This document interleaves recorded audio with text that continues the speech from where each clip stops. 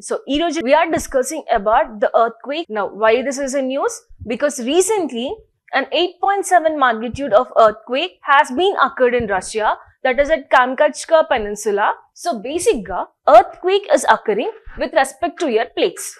What is earthquake? Earthquake is nothing but simply shaking of the earth. Earthquake ante shaking of the earth. Mari, earth ela shake avutundi? What are earth layers?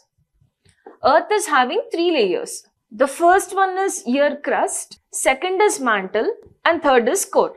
Crust, mantle, core. So, your crust plus your upper mantle, crust plus upper mantle is equals to lithosphere.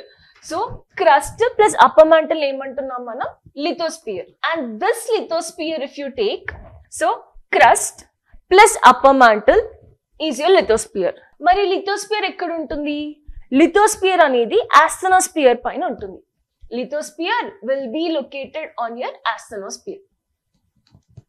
So asthenosphere paina lithosphere float avutu untundi. Now what is this lithosphere made up of?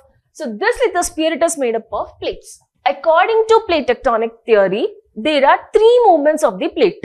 The first movement is divergence, convergence, and your transbound plate movement.